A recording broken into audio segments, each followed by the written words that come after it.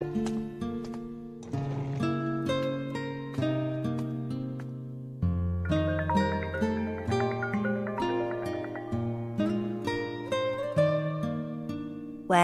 妈咪，你什么时候回来呀？默默乖，早点睡啊，妈咪在加班，一会儿就回来啦。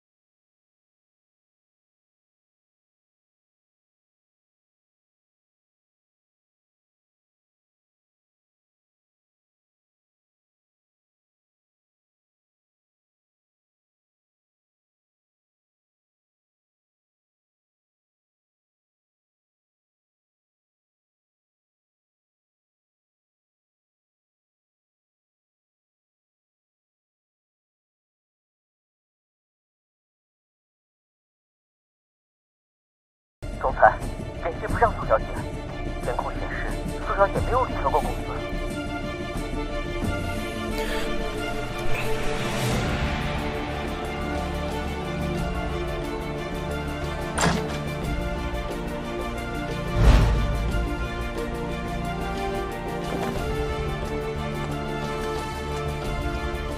去查，我不希望看到第二次，我的公司不允许这样的事情发生。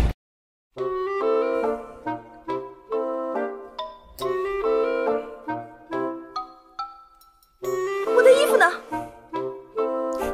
我换的。你流氓！你还有哪些是我没见过的？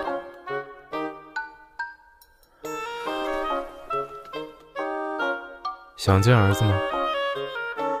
你会这么好心？我可以让你当他的保姆，不过你不能让他知道你是他妈咪，不然你就永远别想再见到他。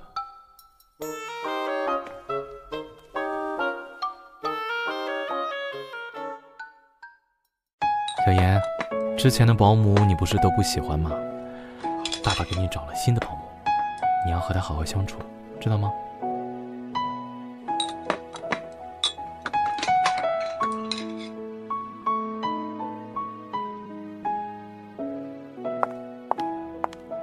小妍，你叫妍妍是吗？以后我是你的新保姆啦。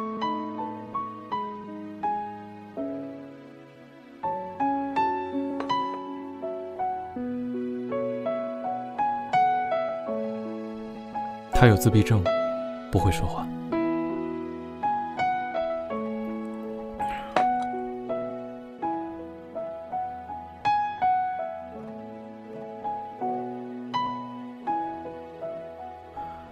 小妍看起来竟然不排斥这个女人。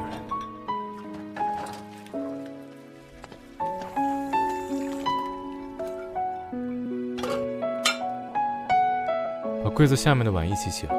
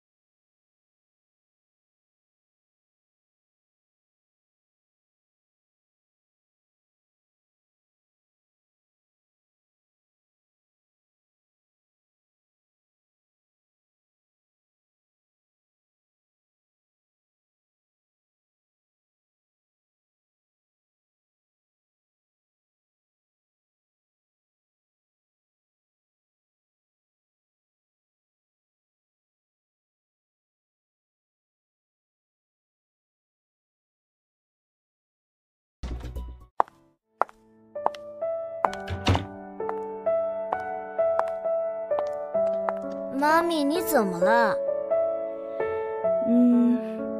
妈咪没事，妈咪只是弄砸了一件很重要的工作。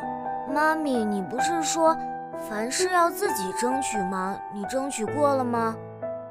对啊，爷爷没说赶我走，沈静涵也没有说辞退，是不是说明我还有机会？宝贝说的对，妈咪还可以再争取一次。默默乖，妈咪去给你做饭啊。妈咪今天怎么奇奇怪怪的？不会是遇到坏人了吧？不行，我明天要跟过去看看。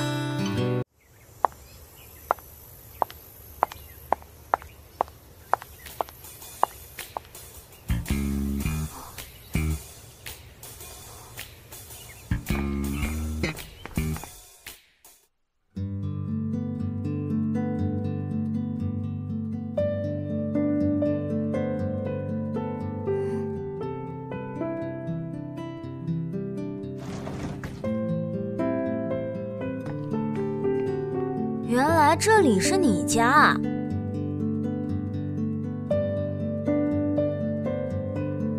喜欢这个吗？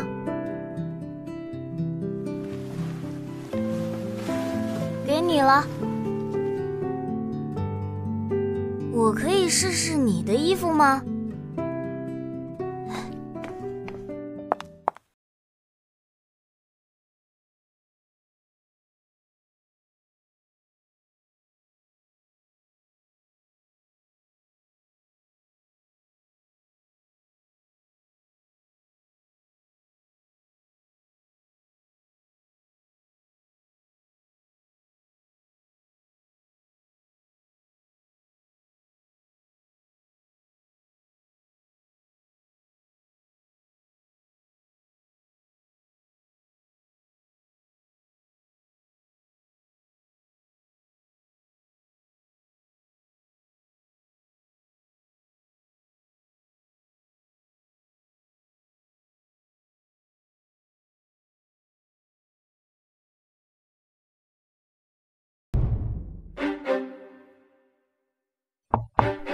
出来。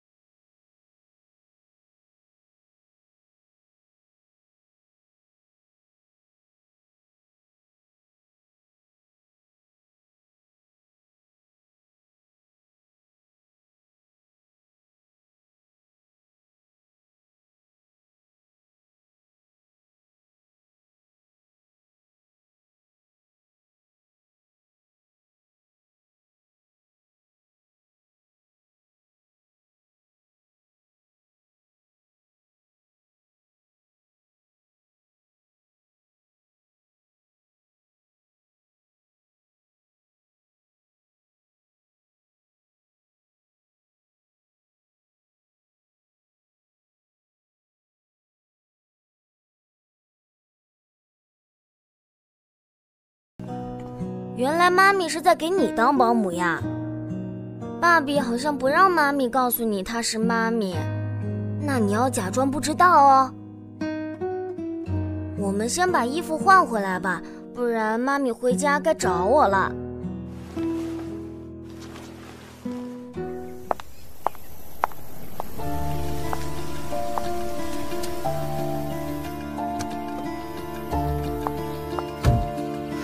苏姐，你别得意太早，我们走着瞧。哎，听说了吗？那个新人今天早上是从沈总车上下来的。不是吧？这么快就……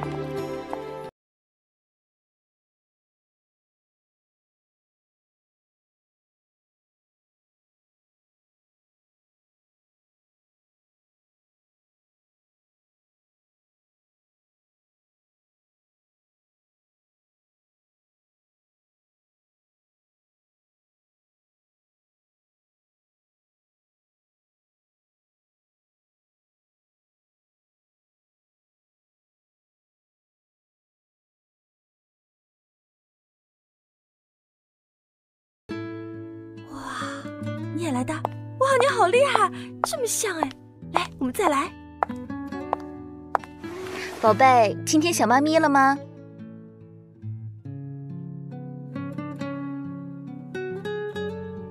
苏姐手段挺高的嘛，刚回来就收服了小妍。你有什么事吗？没什么事，就是想宝宝了。来，我们接着玩。这个给你。姐，你放过小妍吧，她已经很可怜。